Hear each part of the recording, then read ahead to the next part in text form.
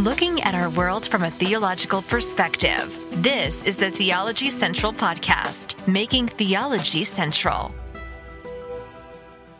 Good afternoon, everyone. It is Tuesday, July the 2nd, 2024.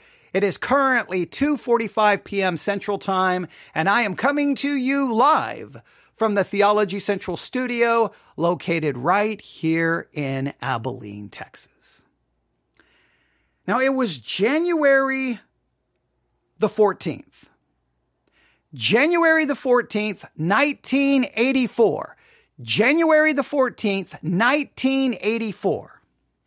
All right. Do you remember that? Some of you weren't alive. That's okay. January the 14th, 1984. I was sitting in my bedroom, Buffalo Gap, Texas. I was sitting in front of all of my stereo equipment. And I was listening to the top 40 pop radio station. Now, 1984, you kind of know who was the king of pop at that time, right? Michael Jackson was ruling the world in 1984, okay? So Michael Jackson, 1984, okay, all right. And so all of a sudden the DJ said, hey, we have a new song and Michael Jackson is on it. And I was like, whoa, a new song. Wait, when did Michael put out a new song? They're like, now the song is not by Michael Jackson, but Michael Jackson is on the track. And I'm like, okay. Now, there was no one in the room to talk to, but I basically was like, okay, no one interrupt. This is going to be life-changing.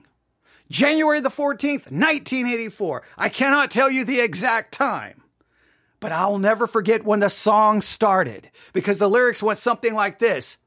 Who's watching? Tell me who's watching. Who's watching me? I'm just an average man with the average life. I work from 9 to 5. Hey, I won't say the next word. I pay the price. All I want is to be left alone in my average home. But why do I always feel like I'm in the twilight zone? I always feel like somebody's watching me and I have no privacy. I always feel like somebody's watching me. Tell me, is it just a dream? When I come home at night, I bolt the door real tight. People call me on the phone. I'm trying to avoid, but can the people on TV see me or am I just being paranoid? When I'm in the shower and I'm afraid to wash my hair because I might open my eyes and find someone standing there. People say I'm crazy, just a little touch, but maybe showers remind me of Psycho just too much. That's why I always feel like somebody's watching me. Oh, come on. I know some of you don't remember it. You're way too young. I mean, you may not remember it. I mean, you should know it. I mean, you don't have to be born at a time to know. I mean, we know who Beethoven is. We know who Mozart is. We know who the Beatles are. You don't have to be born to know a song because you have access to every song that's ever been made on any streaming service. So you should know it. But okay. But even if you don't, all I cared about. Now, at first I tuned in because Michael Jackson's on it. He does the background vocals. So I just, oh, there's Michael. Oh, there's Michael. Oh, there's Michael. Oh, there's Michael. That's all I kind of cared about at first. But then I was like, oh, I like this song. I like that. Okay, this is kind of clever. Okay, this is kind of funny. Somebody's watching me. Am I paranoid? Am I just a little touched? Maybe showers remind me of Psycho just too much. Okay, I remember. I'm like, and then next thing you know, everybody's walking around singing songs. And then, of course, you run to MTV. You want to see the video. You got to see the video. I loved that song, Somebody's Watching Me, by Rockwell. If you don't know the original artist, Rockwell, okay, that's who it was by. Of course, everyone just knows Michael Jackson was on the song, but that's the song. Now, why am I talking about January the 14th, 1984 and me listening to a song? You probably don't care about music or you probably think it's horrible and ungodly. I understand you don't talk to Christians about music, but I had to use that opening illustration because that's all I can think about. Because just a little while ago, I was listening to a webcast. Now, remember, we're all supposed to be listening and watching the live webcast on the Sermons 2.0 app. That's the challenge, right? That's the challenge for the next 2 weeks is you're supposed to be watching the live webcast. I know there's plenty of them going on right now that we're supposed to be watching, but that's what you're supposed to be doing, just choosing random ones. So I chose a random one And at first I was maddening. I was just sitting here in my chair, just rocking back and forth because it was just silence. The way the camera angle was, it just showed this huge Bible. And it's like and then someone would kind of walk up there, take a drink of water, walk away. Nothing. Finally, the service began. And all I can say, it was very formal. Very formal. Okay. Very, not a lot of, how can we say? It was very understated, very somber. Some may say very reverent, right? They sang Psalm 46. They did a scripture reading. The scripture was 1 Corinthians chapter 16. They read the entire chapter. Then they prayed, and this is probably no exaggeration. The pastor, his prayer, and I'm trying to be fair here. It felt like it was 20 minutes long. It was like a 20-minute long prayer, and it felt like a sermon. Like I was thinking, as I'm listening to this prayer, should I have my head bowed or should I be taking notes? Because, he talked about election and predestination and effectual calling and regeneration, and it just went on and on and on and on. I think he covered he covered everything from Genesis to Revelation. It was the longest prayer in the history of recorded prayers. Okay. So it's like, okay, good. All right, good. All right. Then finally, the sermon began on 1 Corinthians 16. And it became obvious really quick that even though he read the whole chapter, he wasn't going to actually expound or exegete the chapter. He was going to focus primarily on one verse. And I'm like, okay. And in fact, as soon as any time I hear a sermon and the pastor says, turn to 1 Corinthians 16, it's almost inevitably they're either going to talk about money, giving, right? Because that's the first part of 1 Corinthians 16. If you look at it, 1 Corinthians 16, verse 1. Now concerning the collection for the saints, I have given order to the churches of Galatia, even so do ye.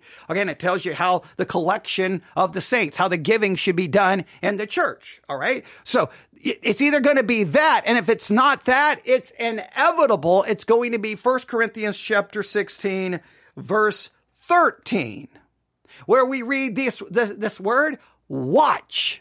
Somebody's watching me. Okay, watch. Now, at that point, I wasn't really thinking about the Rockwell song, all right? But he read, watch ye, stand fast in the faith, quit you like men, be strong, let all your things be done with charity. But he focused primarily on verse 13. Watch ye, stand fast in the faith, quit you like men, be strong. All right? Or as it reads in this translation, watch, stand fast in the faith, be brave, be strong, let all that you do be done with love. I think he was reading from the King James. But so there's two translations. So I didn't really give much thought about it. The watch there didn't really jump out at me at that point. So then he kind of basically, before he really started expounding or exegeting 1 Corinthians 16:13, he went back through kind of an overview of 1 Corinthians, which I thought was really good, right? He went through kind of the overview, but then he got to 1 Corinthians 16:13, and in some ways it felt like he kind of forgot everything that came before, because immediately he said, watch ye. Now here's the question in 1 Corinthians 16:13. This is the if we were in a hermeneutics class, this is what I would do. I would walk in and go, all right, class, today is 1 Corinthians chapter 16, verse 13 day. I hope you do well. A good portion of your semester grade is going to be determined on how well you can interpret this verse. But we're not going to even have you work on the entire verse. We're going to just have you work on the first two words. Watch ye. That's all we're going to focus on. Watch ye. And here's the question. What should you be watching for? What should you be watching? So immediately when I started thinking this out, as I'm listening, writing out my own hypotheses, I'm like, who should I be watching? The Rockwell song, January the 14th, 1984. Then immediately, because I relate everything to music, okay? So then I started thinking about the song. But really, I want you to think about, and that's the question, that's the interpretive hermeneutic class question of the day, all right? Whoever gets this right, you'll be valedictorian. Whoever gets this wrong, you get kicked out of seminary, okay? Are you ready? You've got to get this right. Who are you to be watching for? Who are you to be watching for in 1 Corinthians 16:13? Now, in the webcast, he turned it into watch for Satan. Satan is out to get you. Watch for his schemes. Watch for his devices. And I think if you preach that in most churches, they'd be like, amen. We need to be watching for Satan. But I'm going to challenge that. And I'm going to argue that in the context of 1 Corinthians 16:13, that's not telling you to watch for Satan. So you can either go, now what some people may say, watch for Satan. You may agree that of the things I'm about to tell us we need to watch for, or you may say watch for both. But I just think in the context here, I don't know if Satan is really the focus here, right? And so I just started doing a little bit of research. The first thing I wanted to know is, well, is Satan mentioned in 1 Corinthians? Well, I know the only place, and I could be wrong, I believe he's mentioned in 1 Corinthians chapter 5, verse 5. But when 1 Corinthians 5:5, Paul is not telling them to watch out for Satan or Satan is out to get you. No, actually, look what they're telling them to do in 1 Corinthians chapter 5. This is pretty fascinating. In 1 Corinthians chapter 5, we know we have some sexual sin going on in the church, right? It is this is 1 Corinthians chapter 5, verse 5, 1 Corinthians chapter 5, verse 1 in the New King James. It is actually reported that there is sexual immorality among you, and such sexual immorality as not even named among the Gentiles. Hey, you got some sexual sin going on in your church, then even the Gentiles don't even talk about this. You guys are taking it to a whole new level. Now, please note, this is happening inside the church. Inside the church. Inside the church. I know we always like to think the church is the bastion of family values, and the church is the fortress of sexual morality. The church is just as messed up as everything else because we are saved by an imputed righteousness, meaning we are declared to be righteous, but in practice we're still sinners. Okay, well, we can get a whole discussion there, but there's something going on. So what is going on in the church? That a man has his father's wife. So there's a son having relations with his father's wife. Okay, something's going on here. This is an issue, all right? So, and you are puffed up and have not rather mourned that he who have done this deed might be taken away from among you. The people in the church are kind of like, well, so what? We're not going to do anything about it. We're just not going to do anything about it. So what does Paul tell them to do? Here we go. For indeed, as absent, this is verse 3, for indeed, as absent in the body, but present in the spirit, have I already judged as though I were present, him who has done this deed. In the name of our Lord Jesus Christ, when you are gathered together along with my spirit, with the power of our Lord Jesus Christ, deliver such a one to Satan for the destruction of the flesh. This is church discipline. Hey, this is going on. You guys don't seem to care. So I'm going to tell you what to do. When you come together, you turn this person over to Satan for the destruction of the flesh. This is not be on the lookout for Satan. Satan is out to get you. This is not even Satan is the cause of this. There's no blame of Satan. There is no warning about Satan. This is like, no, give the man to Satan so Satan can destroy his flesh, right? I mean, that's why church discipline is one of the most frightening, horrifying, scary concepts. It should scare people to death. That's why it should be like the last, beg, plead. No, I've got to avoid church discipline at all costs because you're basically taking a person saying, here you go, Satan, kill them, destroy their flesh. Now you're doing so in order that the person then will be broken and repent of the particular sin. But it's a frightening concept. But so right there, I know in 1 Corinthians, Satan is not seen as the cause or the concern or the enemy, really. It's not really focused on that much. So in light of 1 Corinthians 16:13, who should we be watching for? Should we be watching Satan? I don't think 1 Corinthians 16 tells me watch for Satan. So let's back up and let's do a little work here. So while I was listening to this webcast, I started doing some work. All right. I think now you can correct me if you think I have anything wrong here, but I believe I'm pretty accurate.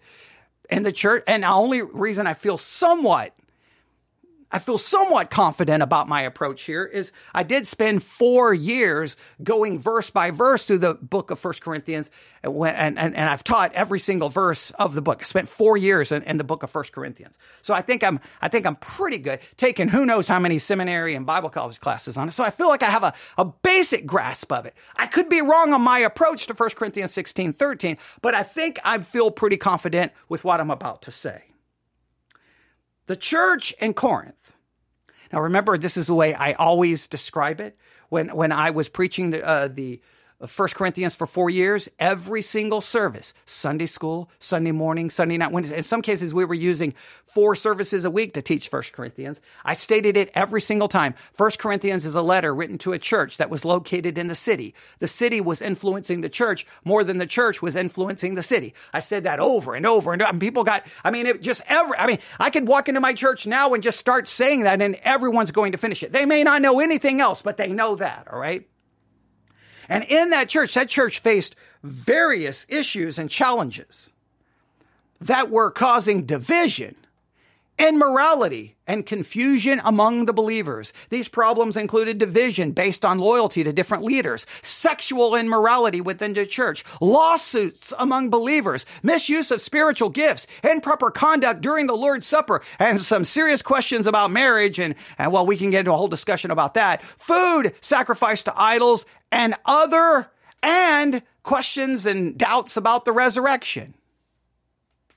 All of that was going on. In fact, I put an outline. I could break this down for you, but I can just go through quickly through probably about maybe 6 major issues. There were divisions and factions in the church. 1 Corinthians chapter 1, 10 through 17, something along those lines. Divisions and factions in the church. There was clearly sexual immorality, as we've seen in 1 Corinthians chapter 5, and we can go say verses 1. Verse 11, 12, something along those lines. There were lawsuits among believers. They were suing one another. I think that's like 1 Corinthians 6, 1 to 10, 1 to 9, 1 to 11, somewhere along those lines.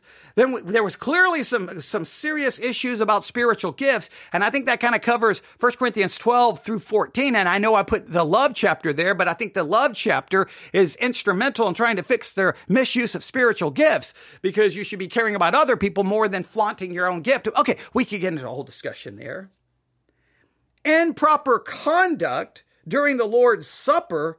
Okay, I think it's at 1 Corinthians 11. I mean, they had some serious, people were dying and getting sick with how they were approaching the Lord's table. It's one of those things that I don't think anyone takes. If I look at the way most churches serve the Lord's Supper, I'm like, I don't think anybody here takes this seriously. Because if you really believe people were getting sick and dying, I would think there would be some serious cause of concern for how you approach the Lord's table. I think there would be like, you would fence the table. You would not have close communion or open communion. You would have closed communion. Nobody, unless they were a member of the church, should even be near the table. Okay. I mean, we could have a long discussion there, right? I mean, if people are going to die, you don't hand it out. Hey, we're going to hand out the Lord's Supper. I mean, you may die, but hey, thanks for visiting our church. Now drink the Lord's, here's the cup and the bread. If you die, don't blame us. Okay, no. All right. Then there's questions about marriage, food sacrificed to idols, and the resurrection. And you have this in chapter 7, 8, and 15 is the resurrection chapter. So you have all of that. Then chapter 16, you have questions about giving. Now, you could argue whether there was a problem there. So those are the main problems: divisions, sexual immorality, lawsuits, misuse of spiritual gifts, improper conduct at the Lord's table, and then all kinds of issues pertaining to marriage, food sacrificed unto idols, and questions about the resurrection. And then we could talk about chapter 16 giving. Those were the issues. Those were the issues. Now I'm taking this from a different source. This is not me. In order to understand the exhortation in 1 Corinthians 16:13, we have to consider the entire epistle. It is helpful to consider the overarching themes and messages conveyed throughout the letter. How can we interpret the exhortation in light of the context of the entire epistle? How can we interpret it? So my thing is, if you're going to say, who are we to be watching for?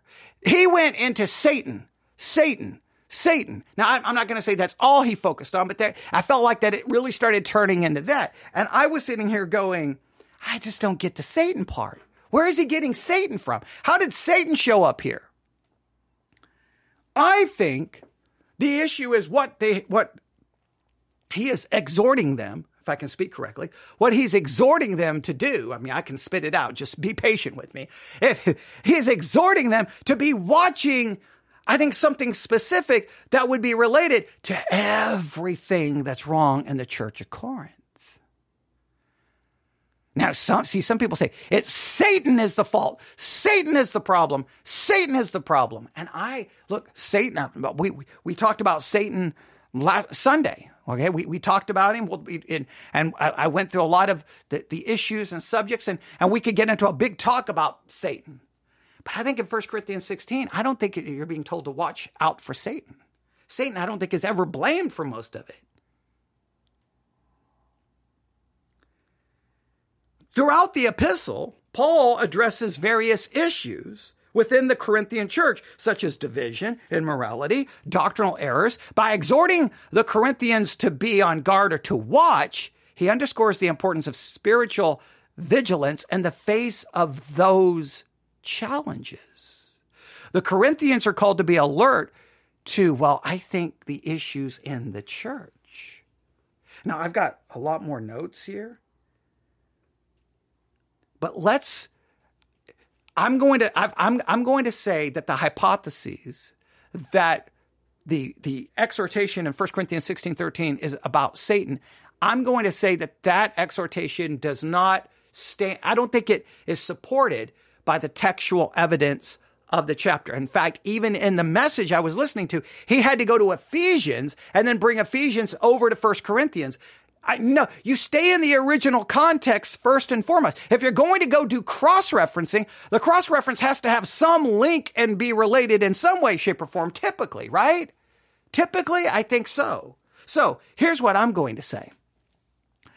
I'm going to put forth the hypotheses that watch ye, I'll just start with watch ye, is that he is telling them to watch them. Somebody's watching me. Yeah, you.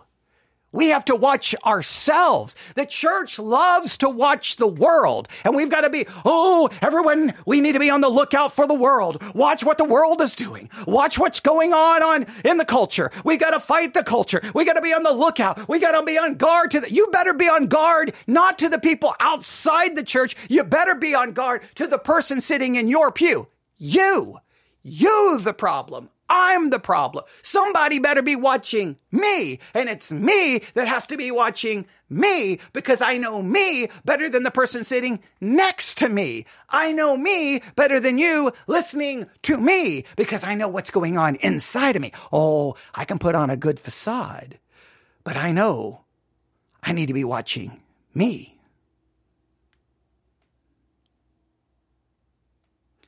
The way one source breaks this down.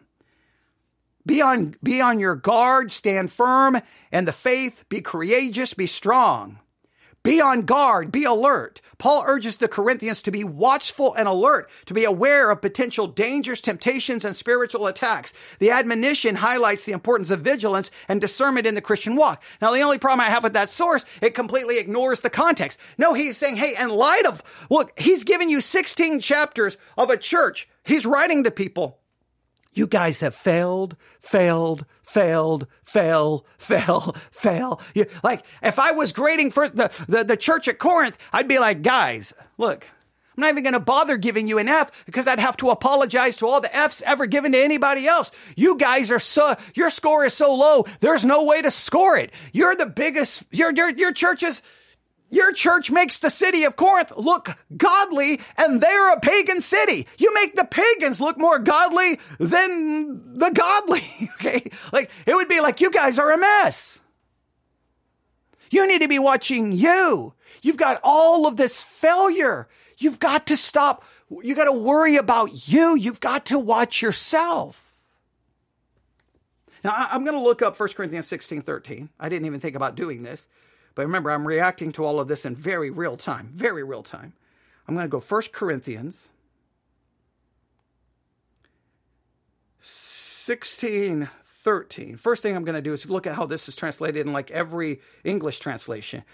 Be on your guard. Be on your guard. Be on guard. Be watchful. Be on the alert. What are you guarding? What are you watching? What are you on the alert for? You're on the alert and watch yourself. The church has been a total mess. Guys, you got to watch yourself. You got to see how all of these issues I've addressed, whether it's sexual immorality, whether it's people dying at the Lord's table. I mean, maybe you should care a little bit about people dropping dead. Maybe you need to be watching your own pride and arrogance when it comes to spiritual gifts. Maybe you need to stop suing one another. Like all these things. You need to be watching you. You need to be on guard for you. You need to be on the alert of you. The church constantly, you listen to Christian radio, you listen to Christian podcasts. Oh, the world this. Oh, they did this on Netflix. They did this in this show. And we got to be watching this. And we got to be guarding this. And we got to be banning this. And we got to be censoring this. And we got to be on the lookout for this. And we got to be on the lookout for that. Oh, social media is destroying us. Everything is something else. How about we just look at the problem that we have? We're the problem. I'm the problem. Hello, it's me. I'm the problem. Okay, now I'm quoting Taylor Swift. Okay, you get the idea. We're the issue. We got to be watching us. Now, if I go to the actual Greek here, I'm going to go to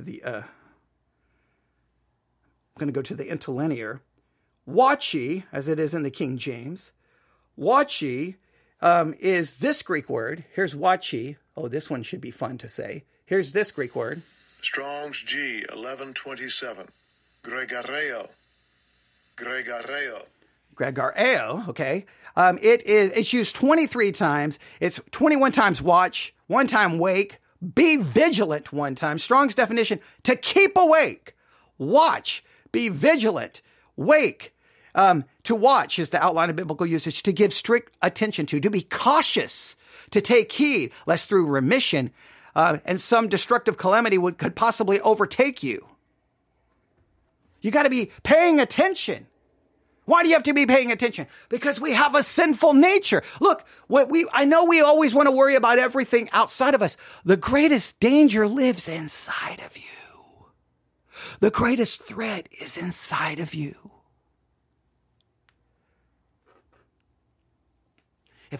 What pastors should do, they should hand out mirrors. There should be a mirror in every pew. There should be a mirror.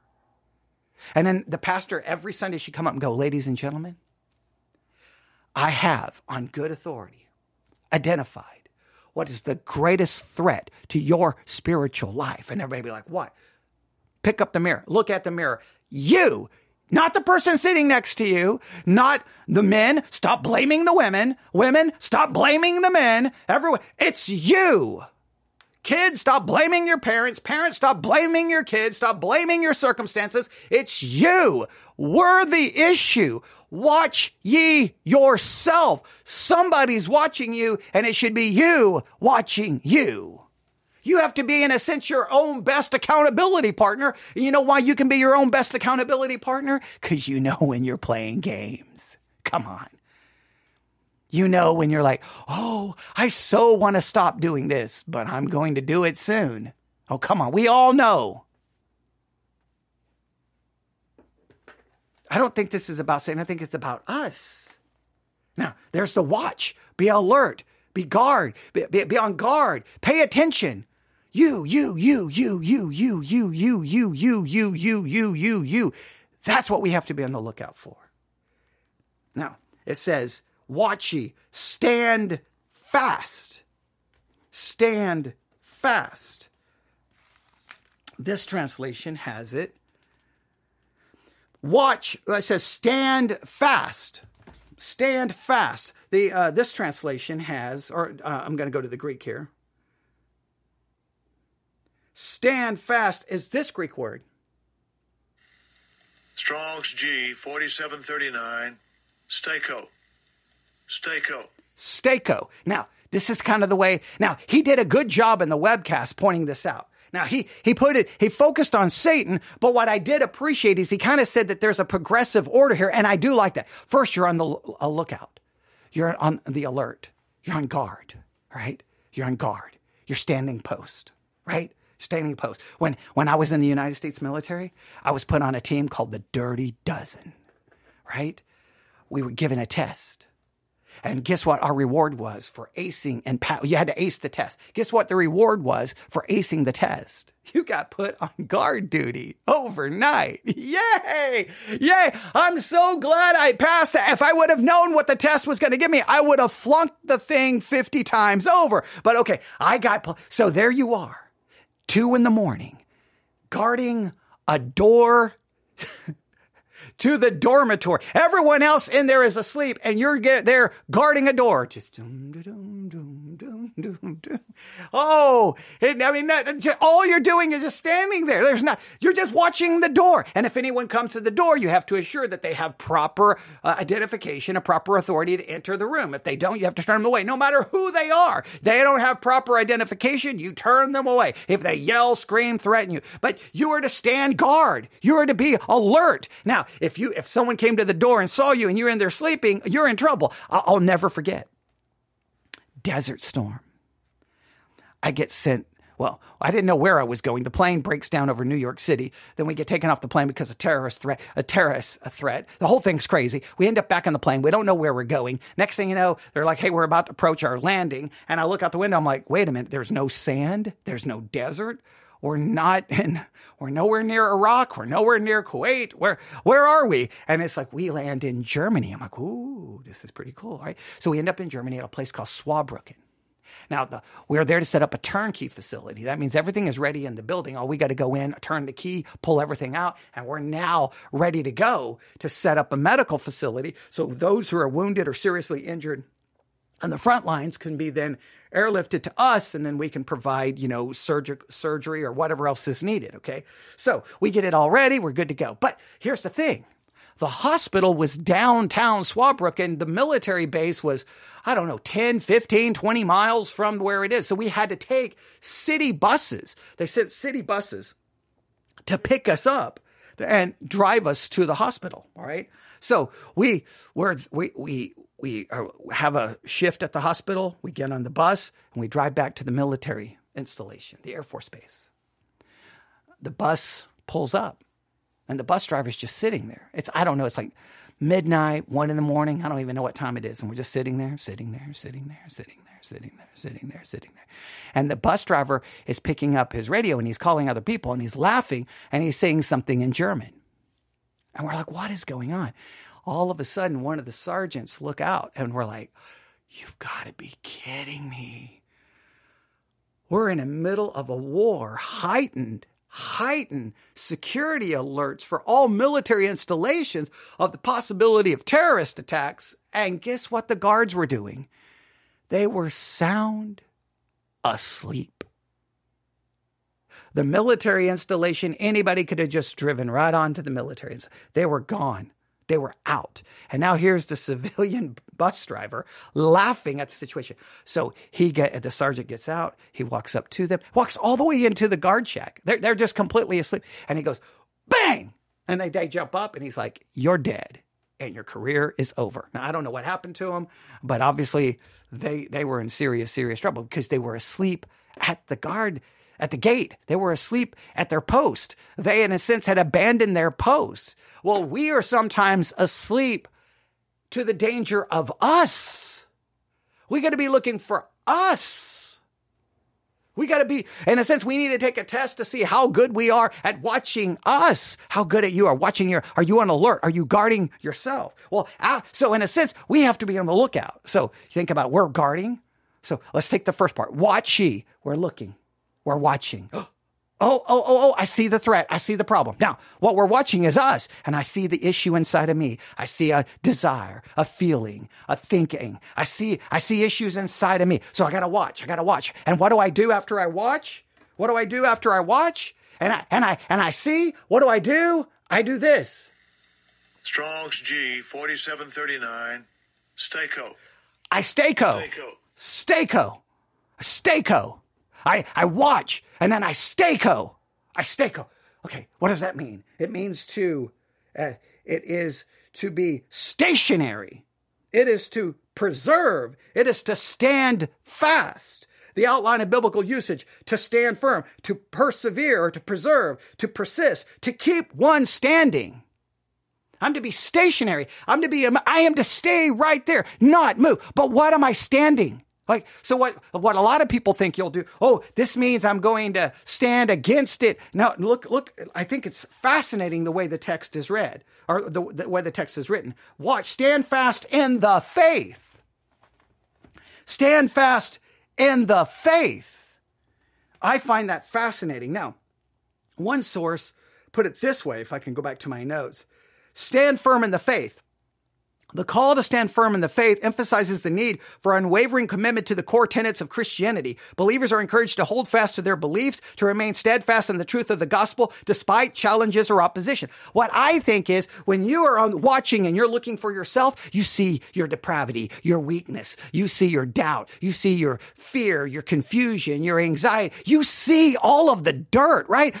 You're watching and you know what's in behind the closet door. You know what's there, and you see stuff that makes you think, what is wrong with me? Why am I so depraved? Why am I such a sinner? Why do I want to do this? Why do I desire this? Why do I not care about anybody else? Why do I only care about... So you know what? You got to stand firm in your faith in Jesus Christ. You're standing firm in the faith of his imputed righteousness. You're standing firm in the faith of his work and his obedience. You watch and you see and you stand firm in the faith of Christ. Everything thinks it's like stand firm against these things. I think it's staying firm in your faith. Now, I do agree it's standing firm in the basic tenets of Christianity, but most importantly, you're standing firm in your faith. We live by faith. The just lives by faith. And what does that mean? I live my life based off my faith in the finished work of Jesus Christ and his imputed righteousness. Because when I'm watching and I'm on guard and I'm on alert, I am going to see the constant issues inside of me. And I may want to throw my hands up in despair and say, that's it. I give up. I'm a complete dumpster fire. I'm trash. I'm a loser. I'm pathetic. I am weak. I am depraved. I am disgusting. I am vile. I don't even deserve to breathe. And you know what? There's probably from a theological standpoint, when you compare yourself to the holiness of God, all of that is true. But I'm going to stand firm in my faith. I'm not going to crumble because of my depravity. I'm going to stand firm in faith, knowing my only hope is not on me trying to be a better person, but it's about me, guess what? Standing firm in my faith. But then what's next? Watch, stand fast in the faith, be brave. Quiet you like men, I think is the way the King James puts it. Be courageous. All right. I'm gonna go to the Greek here. I'm gonna go to the Greek here. Okay. They're wanting they want a donation here. I don't want to give you a donation. What I need is to get back to the text. All right, here we go. All right. So watch ye, stand fast in faith. Quit you like men. I keep saying it the wrong way. I apologize because I've got multiple translations here. Quit you like men is, this is a doozy of a Greek word. Strong's G 407. Andridzamai. Andridzamai. All right. This is used one time. All right. Quit you like men. It's used one time. All right. It means to act manly. Quit like men. To be a man, be manly. To make a man of or make brave, to show oneself a man, be brave. I think the idea, I like the idea, the way it's translated in the New King James, be brave. Bravery. You need to be brave. You need to be courageous. Now, why? Well, you're looking out and you're like, oh man. I'm a sinner. I got this problem. You're watching yourself. And then guess what? You stand firm in your faith. And guess what you need? You need to be brave and courageous in light of your depravity. And that bravery comes from the fact that you stand in the imputed righteousness of Christ, which gives you the strength to say, you know what? I should probably walk away in embarrassment because I'm a hypocrite, but I'm going to stand firm and I'm going to be courageous because I stand firm in the faith of what Christ did for me. my notes, I put it this way. Paul encourages the Corinthians to exhibit courage in the face of adversity and face of your own failure and I think what he's saying to do, be strong, be brave here, be brave in the face of your own failure, look, guess what after Paul lays out all of your failures, you know what I would think about doing? I would think about maybe just call it a day. This church thing, this Christianity thing is really not working out for me because I keep sinning and I keep failing. No. Stand firm in your faith and then be brave to stand there. You know why it's going to be hard to be brave? Because everyone's going to be like, hypocrite, sinner, loser, never do what you're supposed to do. You fall short continually. You're a loser. You're pathetic. Accusation after accusation. You know what? And sometimes all you can say is, you're absolutely right. I have no business calling myself a Christian. But you know what? I'm a Christian not because of what I do, but because of what Christ did. It takes a little bit of bravery to continue to stand there when everything around you, everyone should say, just give it up. You're not even being remotely, you're everyone in the church of Corinth should just kind of walk away and go, you know what, let's just close this church down and call it a day because we are losers. No, stand firm in your faith and be brave and in the face of that failure and the face of your weakness and the face of your shame and the face of your sin. Be courageous. It's boldness. It's fearlessness. Because you're standing firm in your faith. So watch. What are we watching? Who are we watching? We're watching ourselves. We stand fast in the faith. Why do we have to stand fast in the faith? Because I don't know. Watch yourself and report that back to me. You're gonna see some really disturbing things. You're gonna need to stand fast in your faith. And guess what? You're gonna have to be brave because as you're standing fast in your faith, you're gonna be confronted with your own failure and your own hypocrisy. And look, I don't know how old your kids are now. Just wait till they get a little bit older. They'll point out all of your hypocrisy. Or they're probably already telling their Sunday school teacher about how messed up you, mom and dad are. All right? Be brave. Next, be strong. Be strong. The King James has it as, watch ye, stand fast in the faith, quit you like men, be strong. The idea, be brave, now be strong. The command is to be strong underscores the idea of drawing. You're drawing strength, but I think the idea, where are we standing strong in? I think we're standing strong in the context. Everyone will kind of go other directions, so I'm going to not rely on any other resources here.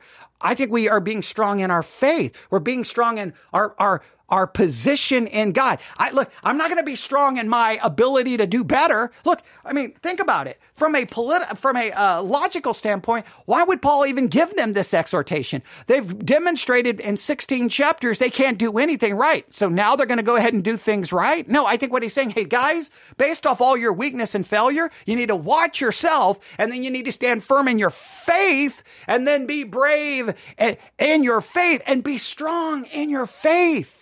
Be strong in the fact that I am in Christ and in Christ, not practically, but positionally. I'm a new creature. The old is gone. Everything is new. I am perfect and holy. Be strong in that. If you're going to be strong in your efforts, you're going to be strong in your attempts to do the right thing, you're going to just realize you're not that strong. You look, as long as you have a sinful nature, whatever strength you pretend to have, it's only a pretend strength because internally you are a depraved sinner and it's there whether you can mask it or not. So watch, stand fast in the faith, be brave, be strong, and let all that you do be done with love. Everything you do, do it with love. You know why you should be able to do everything you do with love? Because the only reason that you can stand firm in your faith is not because you love God, but because he first loved you. He sent his son to die for you. And in Christ, he has accredited to your account perfect righteousness. So you can stand firm in that. And then you can be brave and you can be strong because of what you are in Christ, not because of what you are in practice. You watch to see how messed up you are. You're strong and you stand firm in your faith, then you are brave and you're strong. And then we should do everything out of love because of the love we have received. That, I think, is a better approach to 1 Corinthians 16:13. And I don't think it's about me watching Satan. I think it's about me watching me. I didn't even get to all my notes. In fact, I ignored 90% of my notes. All right? There we go. I don't think I think the only thing I may have messed up is quit you like men, quit you like men, right? Yeah, I think that's the only thing I may have messed up. All right, if I messed that up, I apologize. All right. I think everything else I got halfway decent. Probably messed up some of those Greek words, but they're pretty good. See, you know what? I'm watching myself, and guess what I'm seeing? I'm seeing my mess ups. I'm seeing my failures. Now, this is in podcasting, but in my normal life, guess what? When I watch myself, I say, oh, I kind of messed up here, and I messed up here, and oh, I had this bad thought, and oh, I had this, and do this, and I had lust, and I had this, and I had greed, and I had this, and I had this, and I had hatred, and I had bitterness, and this, and this, and this, and this, and this, and this, and this, and this, and this, and this, and this. Oh, man, I'm a mess. I'm going to stand firm in my faith. My faith is in the finished work of Jesus Christ, and he's imputed his perfect righteousness to me. Now, in light of that truth, I am going to be brave.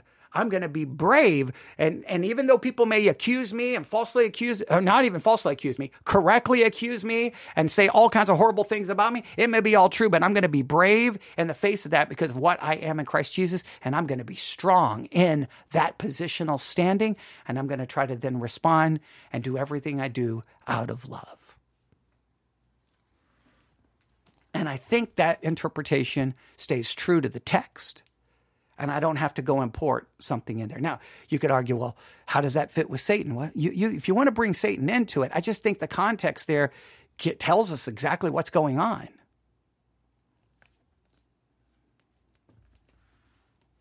Personally, I think it does. But you can give me your thoughts. Now, that is all based off the live webcast that was ending as I went live. That's what I was looking. Now, he said some other things there that were just crazy stuff. Like, you're not showing reverence to God if you're like, I don't know, leading, singing, or preaching, and you put your hand in your pocket.